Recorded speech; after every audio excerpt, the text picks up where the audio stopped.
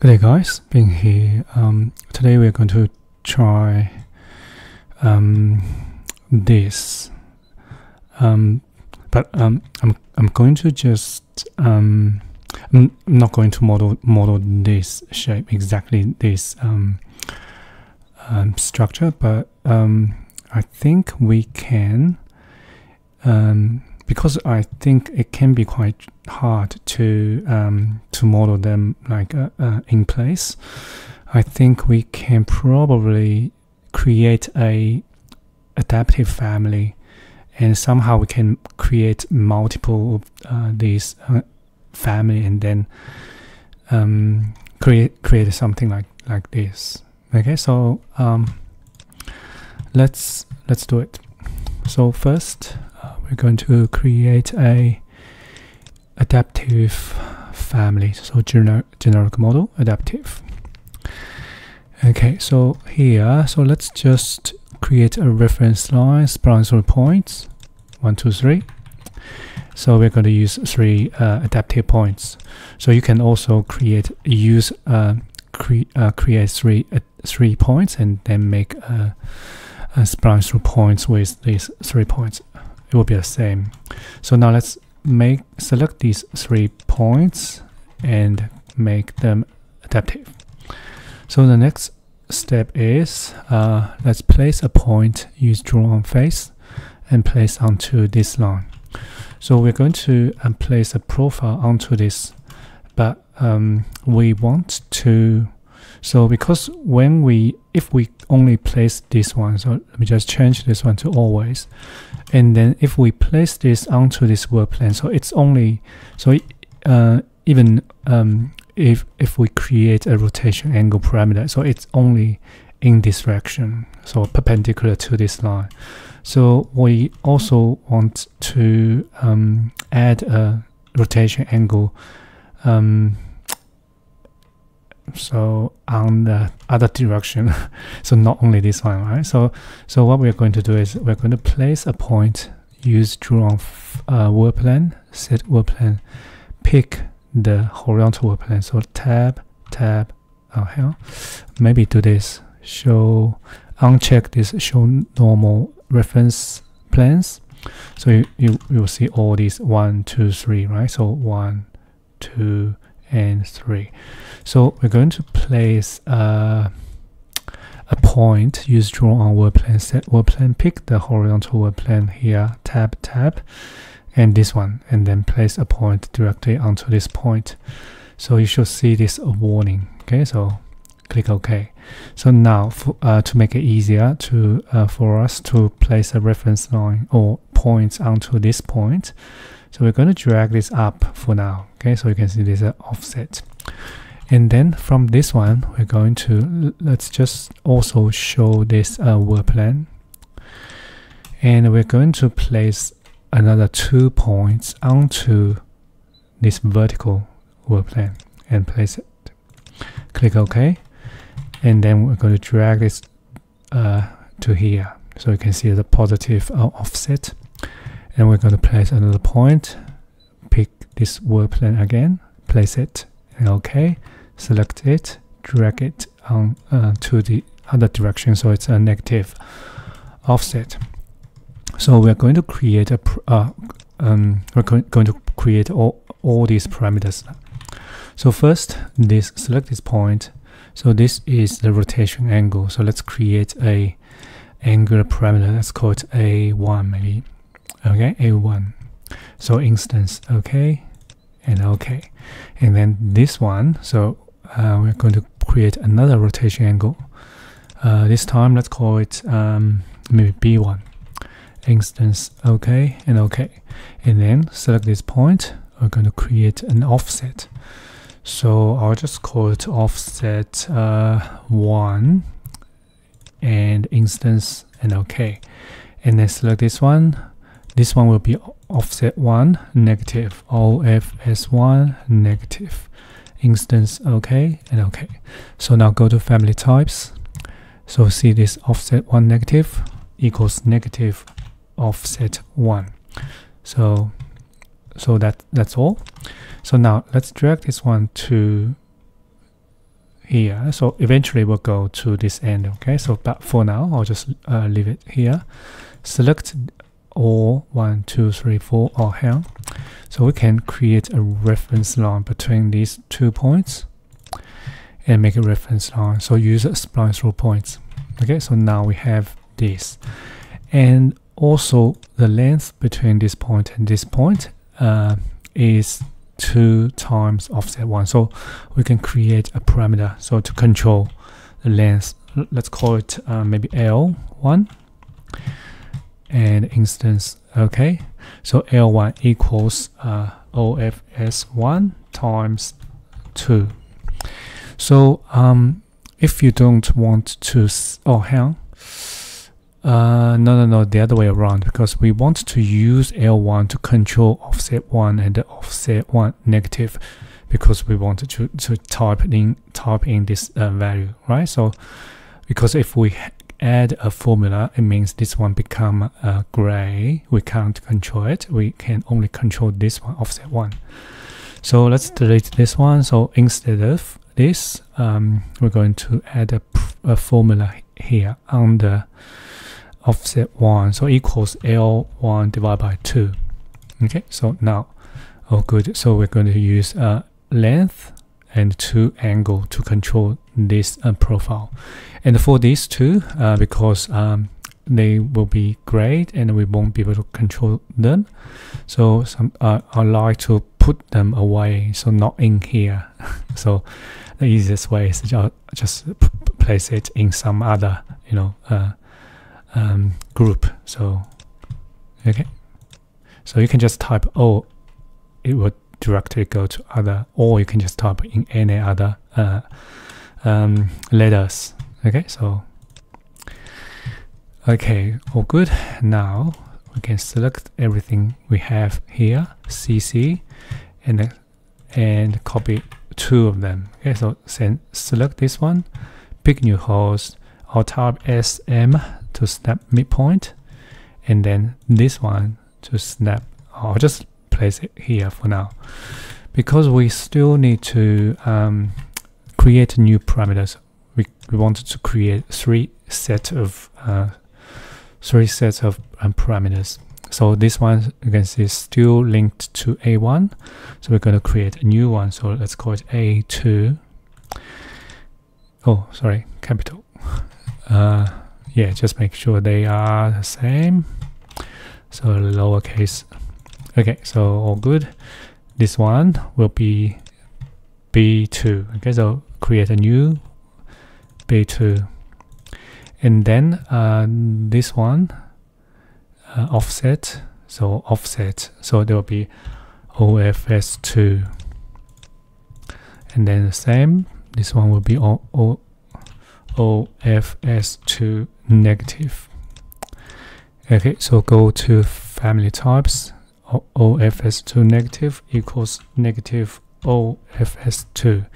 And also let's just change the group to other.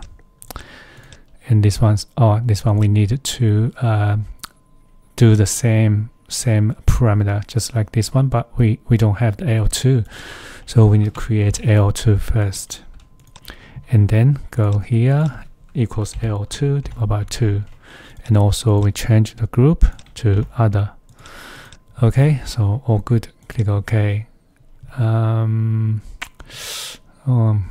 I like geometry. I think. Okay, so let's cancel this. The reason is we have this L2 0. Okay, so let's just give it a number, 1 meter. So let's change L1 to maybe 500. Okay, so apply. All good. Click OK. And then this the last one. So create lowercase a3 instance. Okay. And this one will be B3. Okay, so B3 instance. Okay, and this one offset. Oops, wrong one. This.